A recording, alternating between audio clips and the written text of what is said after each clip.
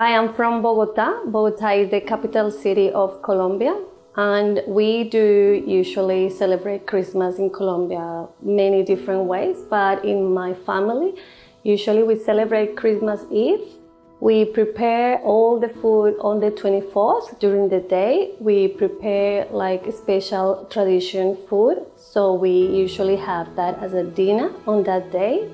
So my family usually gathers at my grandma's house during the night, and we have dinner usually after midnight. On that night, we usually get together, cousins, aunties, uncles, everyone is invited at grandma's house.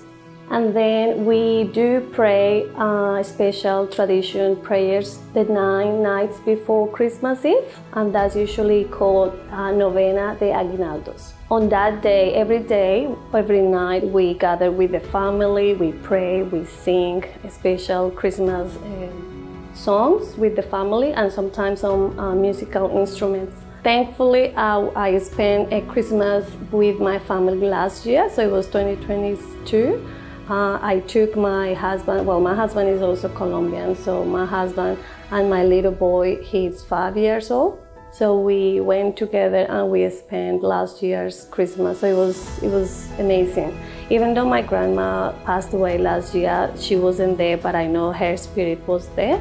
So we made the natilla and the buñuelos, and actually my little boy, he licked the pot, because that's very, very traditional. Like I remember when my grandma used to make the natilla, there was a big pot that when she finished it to put it in the mold, I used to just use like just any spoon, wooden spoon, and just eat it by myself. And I was just like, I remember that since I was maybe 2, doing that when my grandma did that dessert.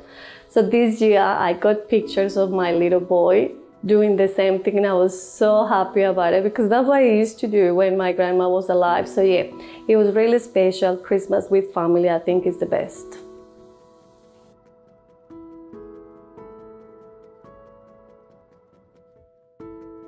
In the Gospels, we hear many stories of people who encountered Christ in their lives. Are these stories so different from our own experiences of this season? On his way to Jerusalem, Jesus visited the house of Martha and Mary.